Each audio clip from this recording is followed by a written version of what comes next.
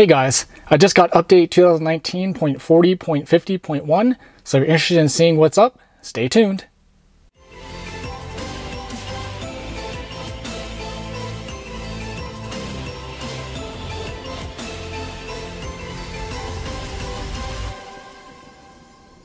Hey guys, so this is a pretty good size update, so we're going to go through them. There's quite a bit of stuff on this one. So the first thing is voice commands. So basically what they added for this one is you can say a certain, these certain word phrases and it'll, the car will do that. So climate is one, set the temperature to 70, turn on the passenger heater seat. There's a adjustment for mirrors, navigation. If you want to, let's go to work, go to work. Where's the nearest supercharging station? I'll take you to the nearest supercharging station. And so, there's a whole bunch of them here. I don't want to go through all of them, but there's new voice commands that you can use, which is really cool. Way more convenient than trying to just play around with the screen, and probably safer too if you're driving. So if you remember those, you can use those to your advantage. Phone improvements. This is a cool one. Basically now if you have, at least I know for an iPhone, I'm sure for Droid too, it's the same thing. You can text message. So let's say that you're driving around and you have your phone in your pocket and you get a text.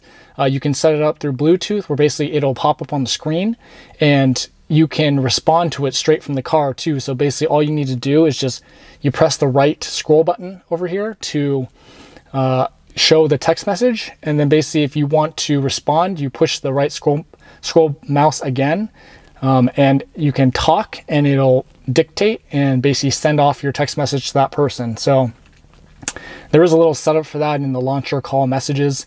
That's where you can see it, but you have to set that up. So you only have to set it up once, so just be aware of that.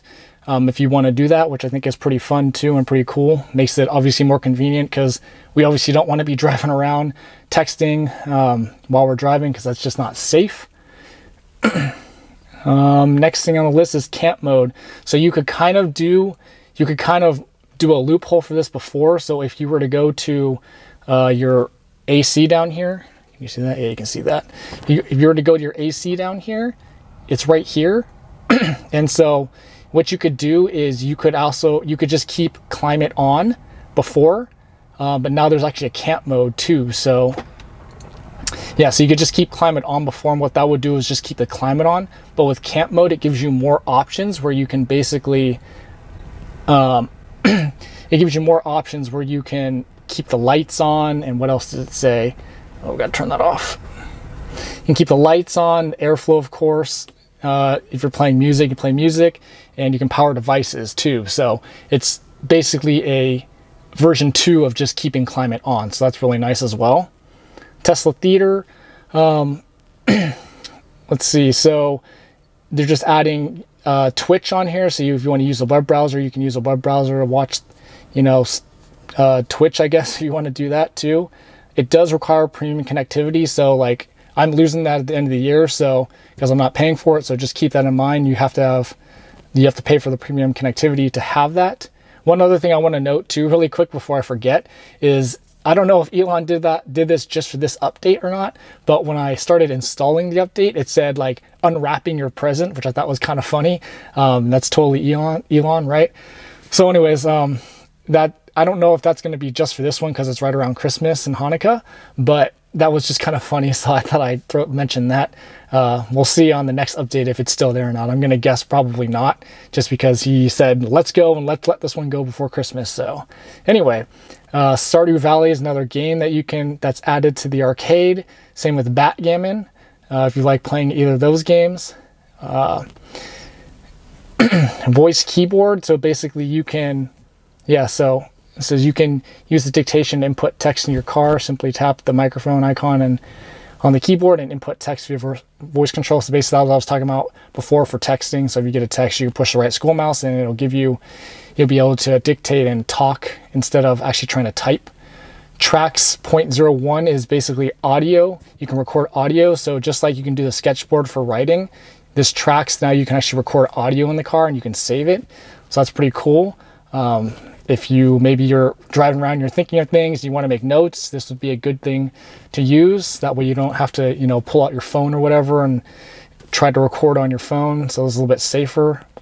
This is kind of an interesting one. Dash cam clips save on honk. So basically, if you have this set and you honk, it'll save the clip.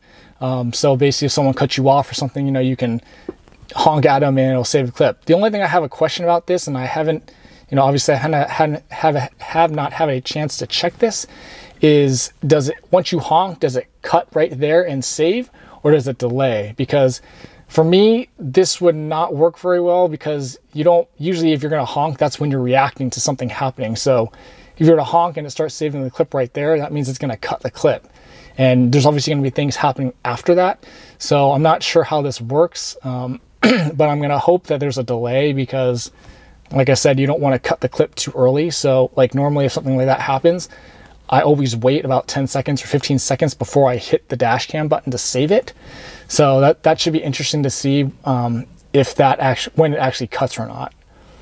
Driver profiles, they added some settings to the profiles where you can, says your driver profile, such as volume level for navigation, voice guidance, as well as traffic display settings. So just additional things from navigation that you can, that saved your profile. So it's your profile is more tailored to you, which is cool. New language support is Danish, which is fine if you speak Danish. The other big thing for this one is, which I obviously don't have, that's why you're not seeing it on here, is FSD stuff. So basically Elon had mentioned that there was an FSD preview. And so you have to have preview set on your car if you have that. You have to have hardware 3.0 to be able to see this. And so I only have 2.5 anyways, so even if I had FSD, it wouldn't matter, it wouldn't show. And so I'll try to pull some pictures and stuff off Twitter for you guys. But what was showing up in the preview is basically FSD can now recognize traffic lights. It recognizes cones. There were some pictures of garbage cans on there. What else? Cones, lights. And then it's also recognizing arrows on the street. So basically, like if you're in a turn only lane, it was recognizing arrows as well. So let me see if I can find some pictures from Twitter. That way I can get the, you know, proper, basically whoever, you know, did it, whoever put the thing out there, get them the proper credit. But yeah, so that's, the FSD thing is pretty cool too. There's a lot of little things that are going on with FSD. So we're making progress. Hopefully FSD will be out sooner than later, because you know, every update we get, it seems like we're getting closer and closer to having full FSD, even though I know it's a couple years away. But just seeing all these little things is really cool. And just, you know, technology advances really fast. And so, you know, it'll be here sooner than you guys think. So anyways, that's all the stuff for this one. Pretty nice little update. Right before Christmas and Hanukkah. So, you know, if you guys are watching this, happy holidays to you. If you have any questions, let me know. Don't forget to like, share, and subscribe. And thanks for watching.